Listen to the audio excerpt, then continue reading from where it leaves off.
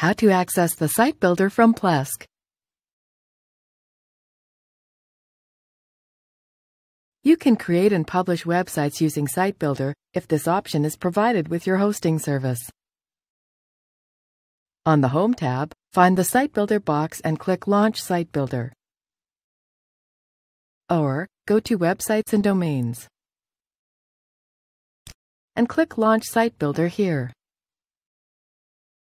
If you don't see the right domain in this list, you may need to switch subscriptions by choosing a different one here if you have more than one. If you have multiple domains, you will be prompted to choose one before being taken to SiteBuilder.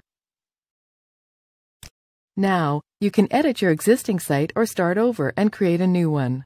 Watch the following tutorial to go through the steps of building your first website in SiteBuilder.